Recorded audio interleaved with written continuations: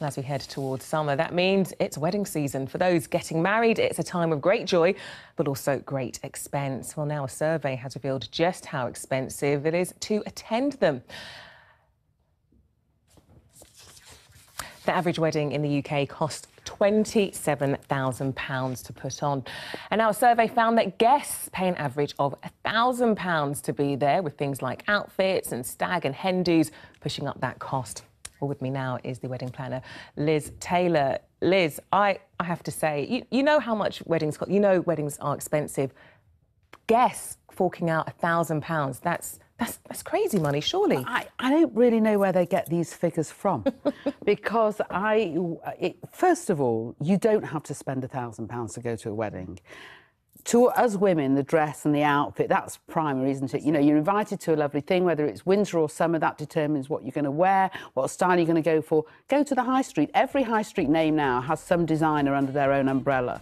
So if you can't afford it, then don't do it. It's a couple's choice. If a couple choose to get married in a castle, then go and stay in a Premier Inn nearby. If a couple choose to get married abroad, you don't have to. You know, there are ways that you can get around it. And gosh, these photographs. Yeah, they're amazing, aren't they? I mean, you've planned weddings of some major celebrities. I know Eamon and Ruth. Do you think that it's because of these celebrities that it's really pushing up prices? Everybody wants to have a grand wedding off the back of celebs. I think a lot of people are addicted to magazines. I have one couple that I'm working for at the moment, and they Googled Mark Wright and Michelle Keegan's wedding planner, and that's how they came to me. That's how they found you. And so they're getting their version of that wedding, and in keeping with their budget. And I think that's great.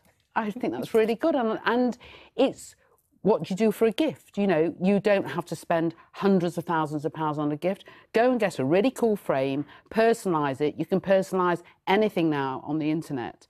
Put a photograph of you with your best friend who's getting married and send it as a wedding gift. Liz, I'm going to come to you because I have a small budget. So if ever I'm going to get married or my kid's getting married, I'm coming to you. I'm very good at second weddings.